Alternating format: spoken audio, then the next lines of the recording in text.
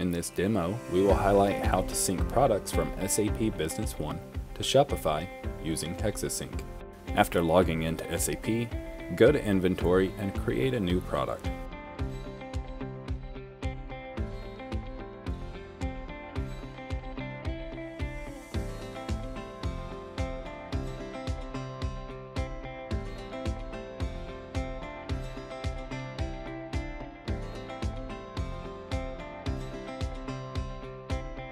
Once the product has been created, Hexasync works behind the scenes.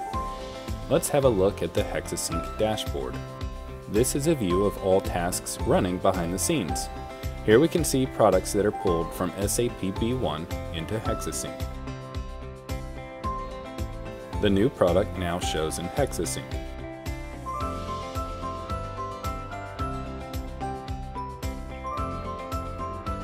Now we will review the data in the task for pushing data to Shopify.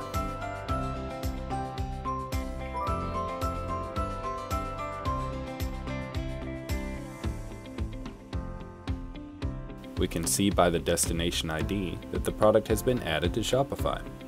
Let's take a look. In the Shopify admin, go to Inventory and look up the new SKU. And finally, let's take a look at the storefront to see if the product shows in the search. The product has successfully synced from SAP Business One to Shopify.